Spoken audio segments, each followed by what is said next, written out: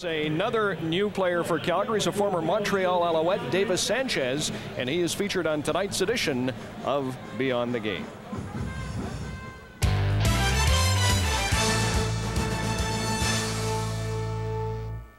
I love to have fun and laugh and enjoy myself.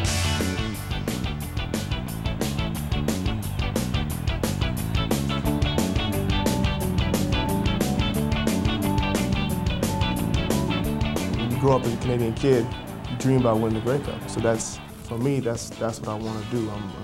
I look forward to doing that and watching this game prosper and Canadians embracing our game, which is the CFL.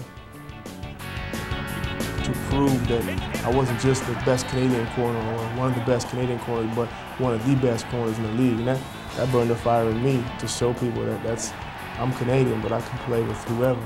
That was important to me. So now that's out the window now. No one in the league thinks that I'm out there because I'm Canadian. Montreal had faith in me to let me try to play corner as a Canadian and didn't stick to the stereotype of Canadians not being able to play corner. It's the 9th interception of the year for Davis Sanchez, and he could score. He will!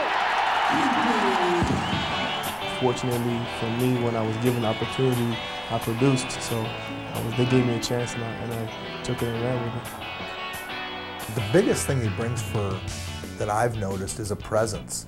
He has a presence about him that nobody's going to throw the ball on him, and nobody's going to complete any passes in front of him. In this league, you need to be able to cover, and there's a whole lot of field to cover, and it takes, I think it takes a special attitude to be a defensive back in any league, and especially to be a defensive back in the CFL. And guys that play the position know it's very difficult. It's an offensive game, and you know, you have to really have a short memory and believe in yourself. Davis Sanchez was there. As a Canadian, I grew up loving this game, loving the CFL. When I was down south, I followed it, and I've always wanted to win the Grey Cup.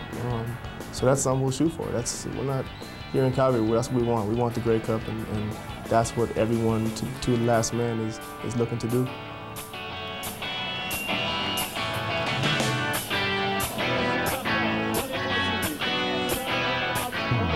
It's interesting to hear Jim Barker talk about Davis Sanchez being a presence.